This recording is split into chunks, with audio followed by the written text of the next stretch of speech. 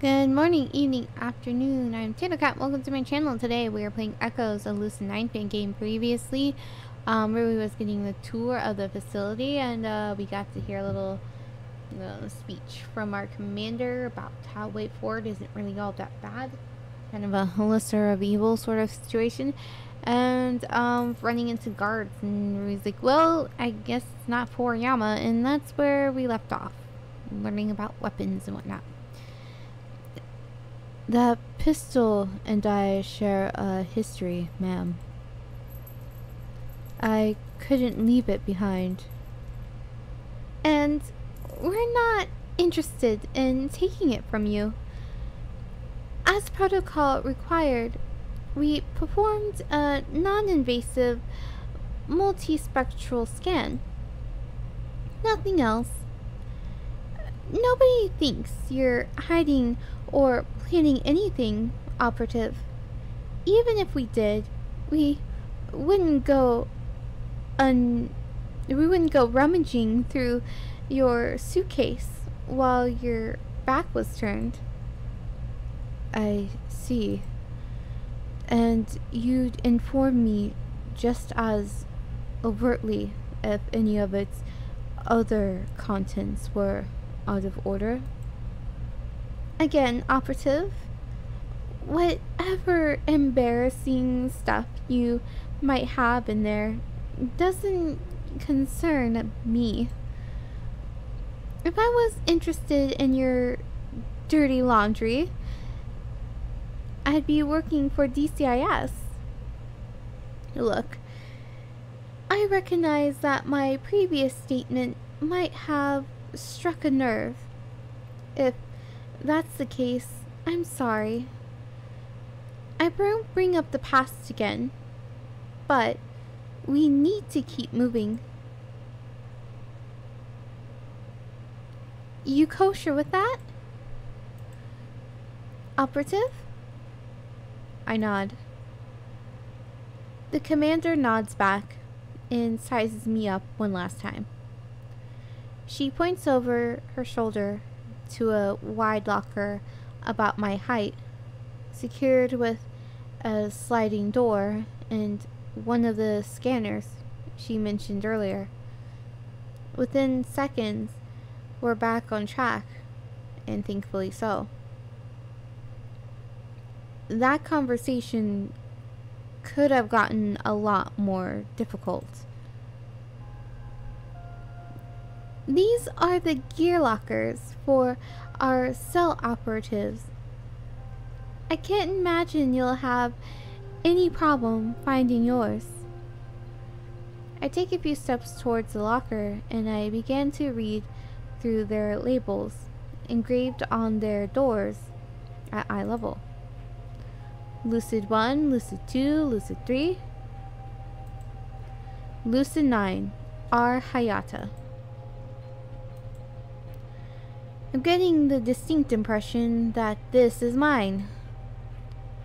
After trepidatiously touching my wrist to the scanner, the locker door opens in front of me, revealing...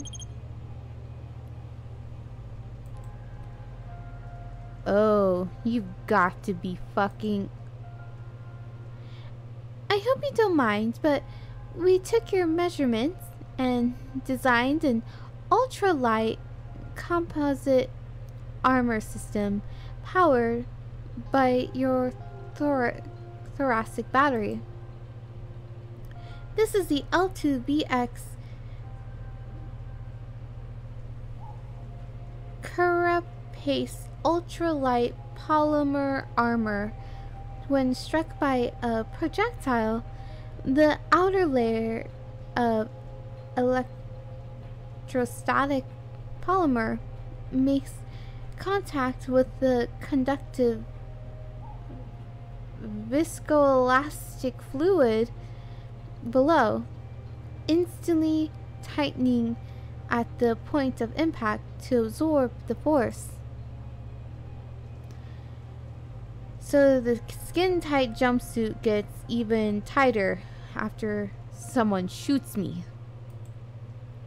Wonderful! Don't you just love that? Don't you want your outfit to get tighter after you get shot? Call me crazy, but I don't think design choices for body armor should be made by an intern with a latex fetish.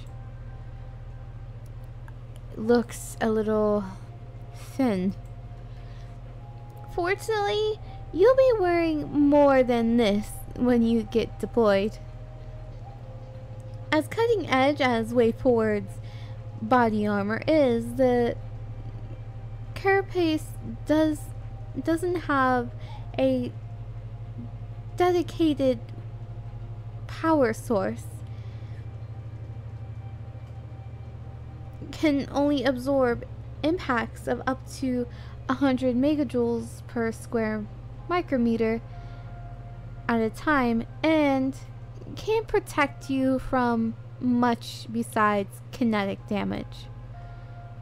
It'll take a lot to kill you with this on, but if someone is insane enough to stab you with anything thinner than a razor blade, you're going to get injured. We're currently putting the final touches on your Seraph and Guardian series combat armor, both of which can be worn over the carapace. I'm definitely mispronouncing this. Calibration should be finished by this evening. Once that's out of the way, you should be able to find them here. The commander gestures towards two columns of empty shelves on each side of the tactical jumpsuit slash fetish wear, presumably where the armor will be delivered. Below that is a large sealed compartment with a second scanner mounted on its frontal wall. Waving my wrist past it reveals a wide metal drawer filled with various firearms, magazines, and ammunition packages. Most notable among them, however, is what looks like an automatic sniper rifle. An automatic sniper rifle with a drum magazine bipod and Kazahaya Combine's logo. That's an X150 MA, isn't it? I see you found your standard issue assault rifle. When am I going to be assaulting with it? A tank? To be fair, it is a bit heavy if you're not wearing armor with an integrated powered exoskeleton. Good news is that the Guardian has that and more. That doesn't answer the question. That being said, the Seraph series is a bit lighter for the purpose of enhancing mobility, but both can withstand over 4 times as much damage as the carapace. I assume they offer protection from more than just ballistics. Both can shrug off a few lightning strikes or incendiary grenades, but I can't recommend deliberately exposing yourself to either. If you're going somewhere with a little too much radiation or too toxic gas, however, both systems have a rebreather built into their helmets in case anything gets past the outer layer. Sounds expensive. Everything worth having is operative, especially if it keeps you alive. The commander gestures towards a small machine pistol and a more typical looking assault rifle, both equipped with the lightweight reflex sights. For tighter engagement, oh, this is me again. For lighter engagements, you may want to use the X-35S submachine gun or BR-500 battle rifle. While all of the weapons here have adjustable and detachable sights, you'll have an easier time using this lighter one up close. My guess is that light engagement is code for an easy target. For example, an unarmed civilian. On second thought, I'd rather carry the anti-everything rifle around. A well-placed shot wouldn't even give them time to be afraid. Cleanup is going to be an absolute bitch for whoever is responsible for it, though. You'll have room for about 3 spare mags for each ammo type on every mission. If you find yourself running on empty when you come back, the X-150 MA takes 0.50 BMG armor piercing high explosives. The X-35S takes standard 9mm rounds, and the BR-500 takes 14mm KCOM Auto Magnum FM is. If you run dry completely, let me or an armory staff member know, and we'll resupply you. That's pretty much everything for this neck of the woods. Be sure to check back later, though. And don't hesitate to ask if you need anything else. We have supporters that can hook us up with pretty much anything. Like a Game Station 180 with Fabio Kart 8 pre-installed. The commander chuckles. I'll see what I can do, operative. Wait, did she actually take my request seriously? Something tells me I might like it here after all. That being said, my parents also liked working for Way Forward, up until a certain point. Lastly, there is the mess hall. Meals are served at 0600, 1200, and 1800 hours each day, but feel free to stop by and get something from the vending machines anytime if you're feeling hungry. And unfortunately, those aren't provided by this division for free, so money will be deducted from your corporate bank account every time you make an order through the microchip scanner. I should also mention that you'll have to cover the cost of all non-essential provisions and commodities delivered to you through our requisition system. Figured there was a catch in there somewhere. The Game Station 180 with Fabio Kart 8 is on me, though. Consider it as a welcome aboard present. I know it's a lot to take in, but we're glad to have you here. Glad to finally be here. The commander nods in affirmation before taking a step back and crossing her arms. though, thankfully, not out of irritation. You're dismissed until further notice, operative. Be sure to read through the codex when you get the chance, though.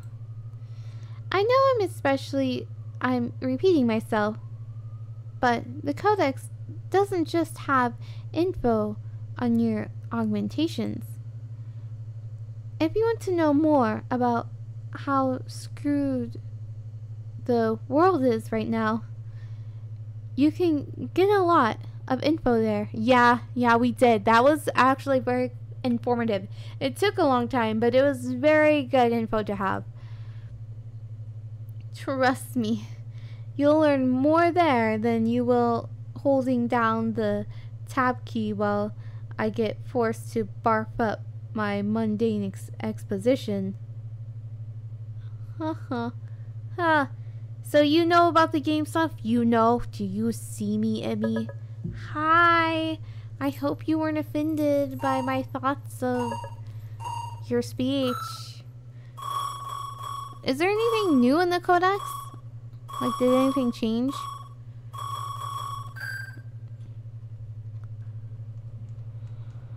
It doesn't look like it.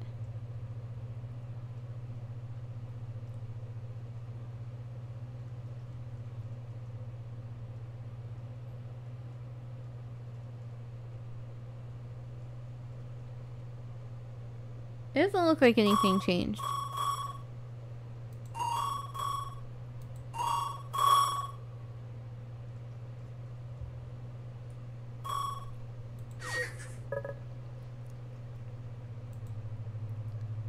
And Rui might be confused by that.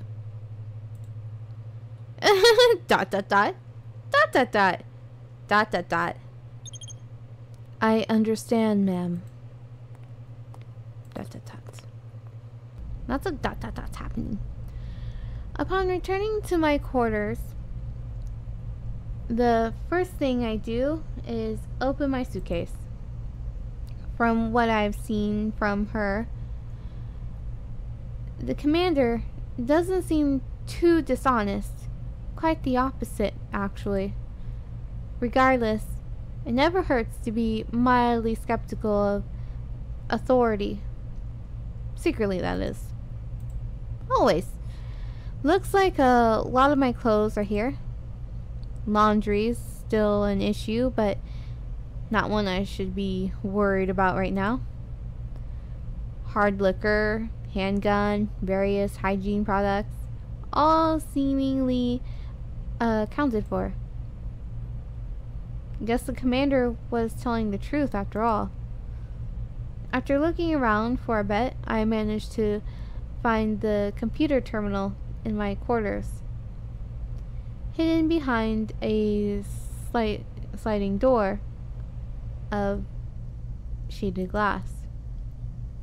Not the most convenient placement, but still fairly private, as if an underground base wasn't already hidden enough. I can see most of that one. Before logging on via wrist scanner, I double check my phone out of habit, and subsequently remember it's been bricked.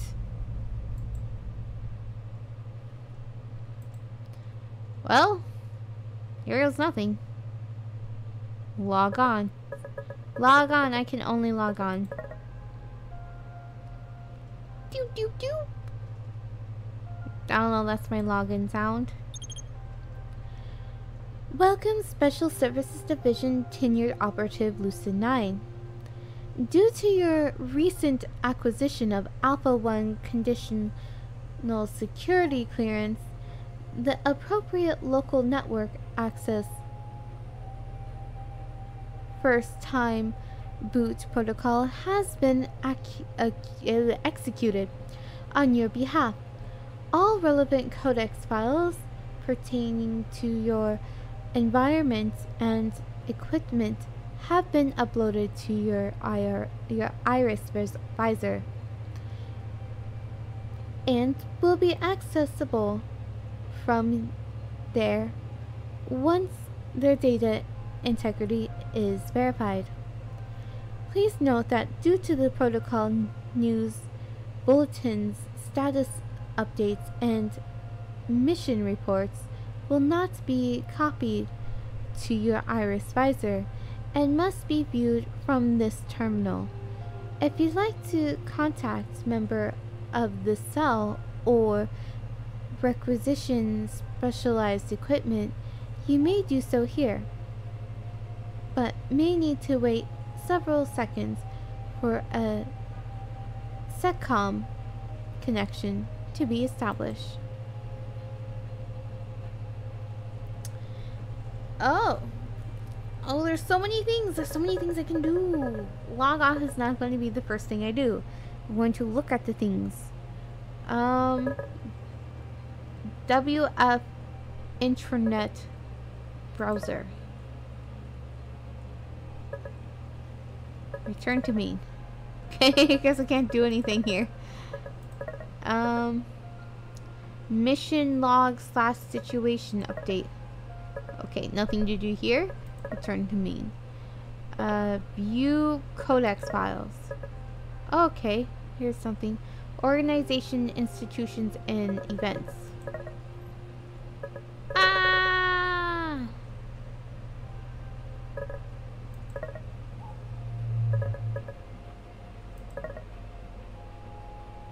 Okay, alright, so that's the stuff that we hear in the codex.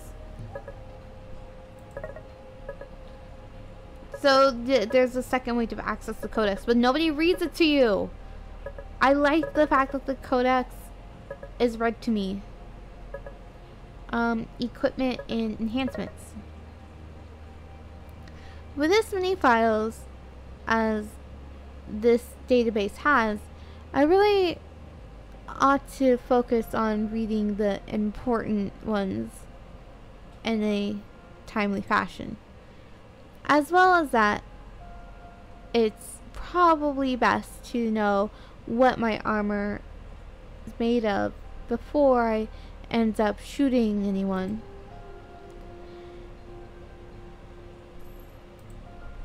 Or, more importantly, before I get shot. Inceps.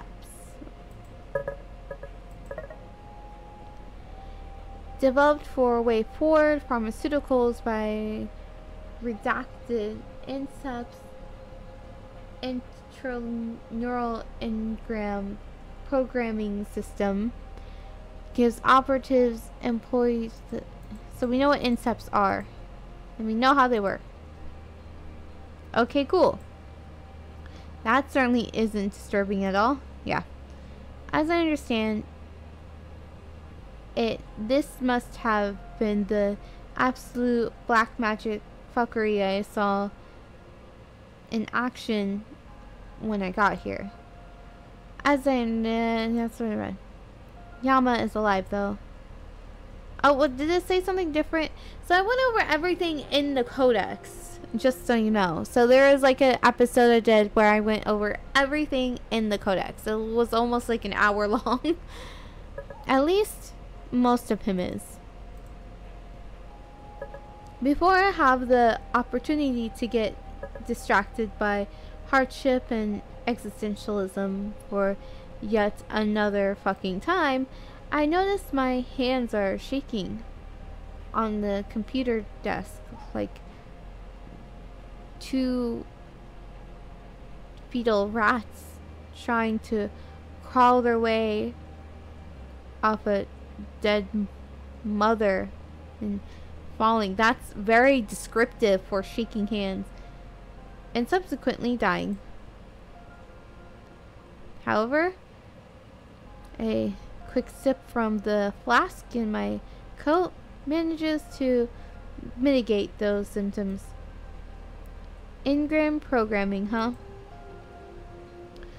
After clicking on an icon marked dismiss, a 5-item selection menu pops up in front of my face. I'm getting the sense that this is where I need to be.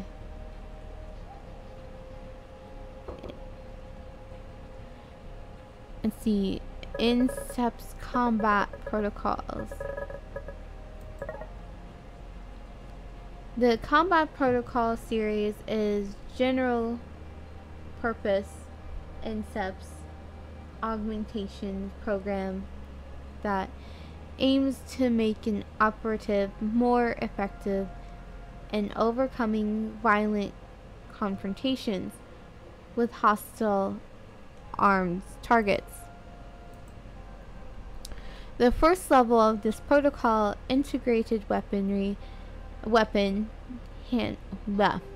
the first level of this protocol, integrated weapon handling, increases a compatible operative's combat skill to 1 by programming their motor cortex to execute voluntary movements such as aiming and recoil compensation with greater deal of control, as well as providing them with conscious knowledge of how to handle pistols, rifles, and melee weapons with more accuracy and precision.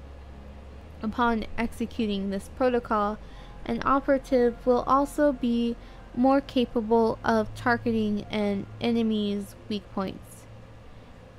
The second level of this protocol, enhanced optical processing, interfaces with an operative's optic nerves and visual cortex to enhance the bandwidth, reaction time, and transmission rates of visual stimuli.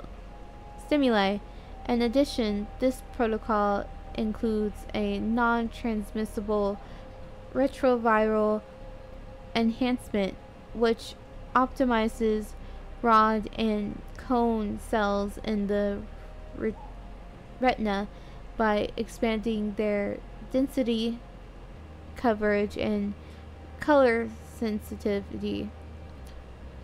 The result of this enhancement allows each optic nerve to transmit 100-fold increase in image resolution and 1,000-fold increase in ultra short term visual memory, image processing, reaction latency, a metric comparable to the refresh rate of a computer graphics processing unit.